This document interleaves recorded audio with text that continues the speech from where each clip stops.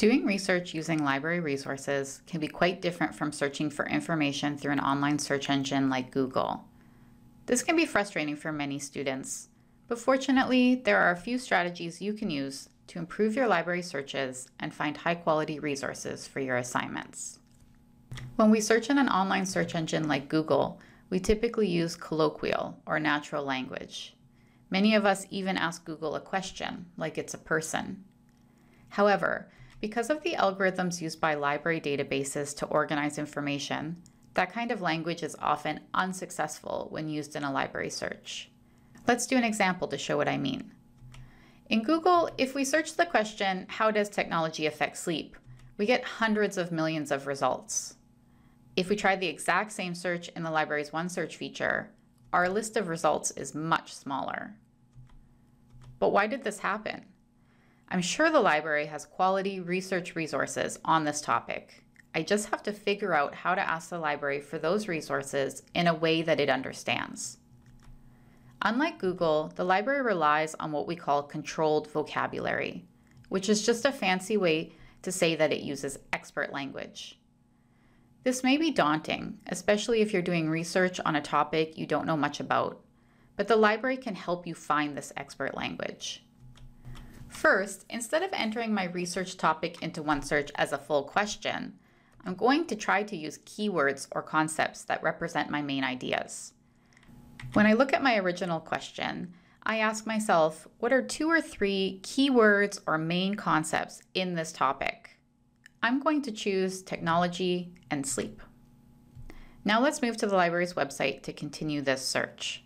I've entered technology into the library's main search bar and made sure OneSearch is selected. When I hit search, this leads me into my results list. If you're off campus, at this point you may be asked to log in for full access. I now have 3 search bars, so in my second search bar, I'm going to enter my second search term, sleep, and I'll hit search. Remember that when we tried searching for the entire question, how does technology affect sleep, we only got 39 results. But by breaking the question into keywords, we now have tens of thousands of results. Of course, this is way more resources than we would ever need, so we want to try to refine our search.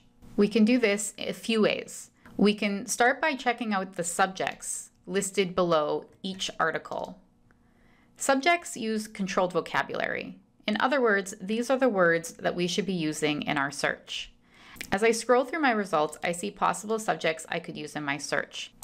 I'm going to try sleep hygiene with technology and see how that affects my search.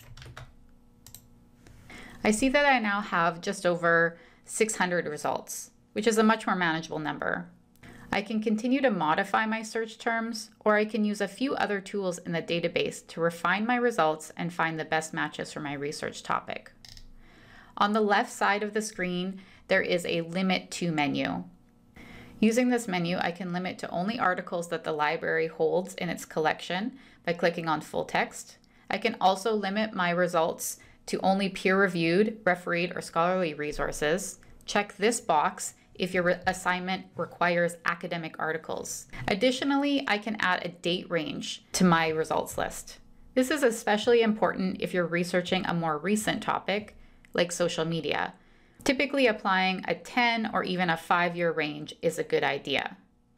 After applying limiters, you can continue to modify your search terms, or you can begin searching through your results to see if there are any articles or resources that you can use for your research.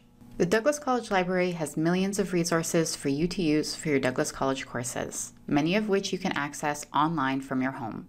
Please check out our videos and tutorials for more detailed instructions or contact a librarian for help.